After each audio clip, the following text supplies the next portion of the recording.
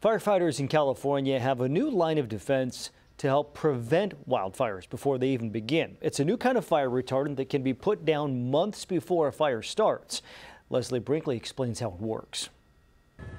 The red retardant dropping from the sky is a familiar sight in California fire seasons, but a new product is emerging that would open the door to spraying translucent white fire retardant in June that sticks to vegetation and lasts until the first rainfall to prevent fires. What's made it a change from the red Phosgene product that everyone sees coming out of air tankers is a polymer, a food grade even polymer that helps this fire retardant hold on to vegetation. This technology out of Stanford MIT is a real breakthrough. According to the company, last October, the USDA Forest Service checked out, tested, and gave their approval to this new retardant, putting it on a federal qualified product list.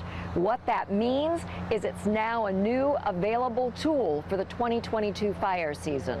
So it could potentially be used on state and federal land and along highways. You're seeing these products go out now by utilities. We're talking to railroads, the big railroad companies. We're talking to transportation agencies that support the Bay Area and Northern California. CAL FIRE says they're not using the product, but it is available to homeowners. It can cost $300 to $700 to spray an average yard. It's just starting to get approvals.